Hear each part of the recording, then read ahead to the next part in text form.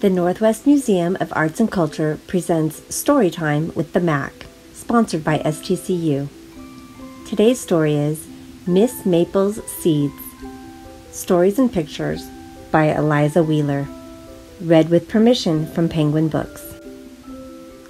On a bright August morning, Miss Maple flies home. She has hurried ahead of the flock to get ready for her guests.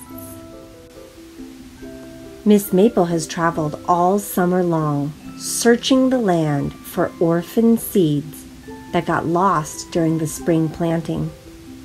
She hopes to help them grow strong here in her tall maple tree and get ready for next year's planting.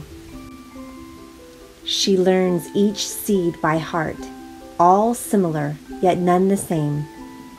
"Take care, my little ones," Miss Maple says, "for the world is big and you are small."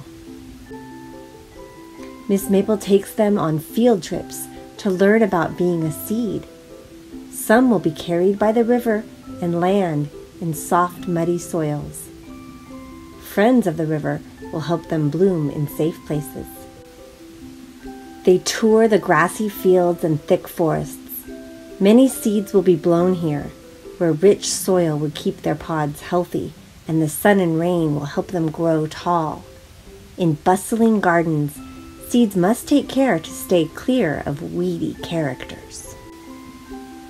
Snuggled in each night, Miss Maple reads flower tales by firefly light. Before going to bed, she whispers, "Take care, my little ones, for the world is big and you are small." Winter comes with the snow, a time to stay cozy and dry. Neighborhood friends gather to share their supplies of hot maple syrup, old corn husks, and juicy fruit rinds. Together, they pass the long months with stories and songs. When spring comes, thunderstorms pour curtains of rain. "Don't be afraid. Raindrops help us grow," Miss Maple says to the seeds. They learn to dance and burrow down into the muddy ground. On a windy May morning, the last spring petals drift down from the sky. The time has come for Miss Maple to send her seeds off to find roots of their own. They set out on an exciting new journey into the wide unknown. Some seeds will take root in nearby gardens, while others will travel on distant winds and faraway tides. Miss Maple has given them guidance and love, and now her part in their story has come to an end. They say their goodbyes with sweet memories past and bright futures ahead. As Miss Maple gazes out across the land below, she whispers, "Take care, my little ones, for the world is big and you are small.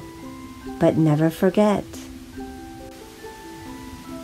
even the grandest of trees once had to grow up from the smallest of seeds."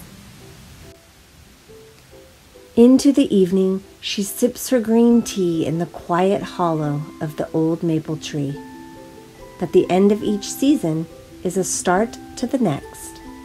One summer morning, Miss Maple grabs her willow-weed hat, whistles a berry tune, and sets off to follow the faraway call of other lost seeds waiting to be found.